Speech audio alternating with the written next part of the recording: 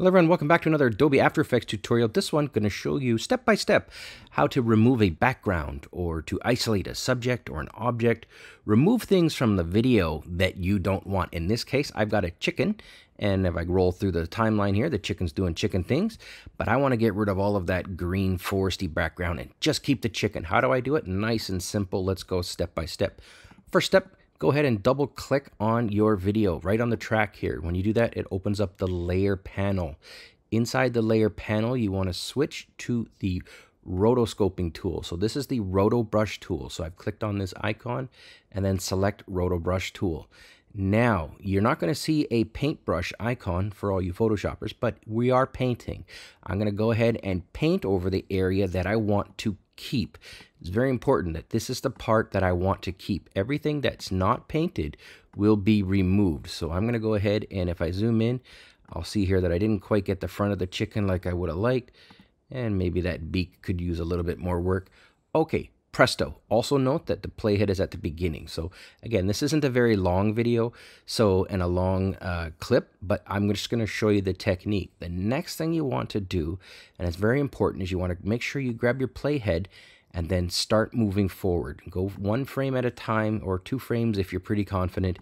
And what you're looking for is as the video moves, so as my chicken starts to turn its head around I guess right around here, I want to make sure that the purple part is around the part that I want to keep, pardon me, which is the chicken, and it's not outside the line. So as it moves its head, the purple is correct. If it is not, you can go ahead and repaint as you see fit. And if you want to add, you go ahead and just paint normally like I showed you. If you want to remove, if you hold down the Alt key, you'll see that it went red there. That means you can remove parts. So if I wanted to remove something out here that was selected incorrectly, you can hit the Alt or the Option key on a Mac. Now I'm just going to slide through this, and I'm going to say, hey, you know what? That's done a pretty good job with the chicken. Okay, that's the easy part. Now let's get into the very important part. What you want to do is you want to go to File, Export, and then you want to go to Add to Render Queue. You can do it. I'm going to delete the top one here. You can do it through the Media Encoder, but I like to do it through the Render Queue, and I'll show you why. Here's what you need to do. First step, click on Output Module. It says High Quality. Click on that. You're going to get a whole bunch of different options. I'm currently selected on QuickTime. QuickTime is one of the codecs that works. So I'm going to go ahead and leave it on QuickTime.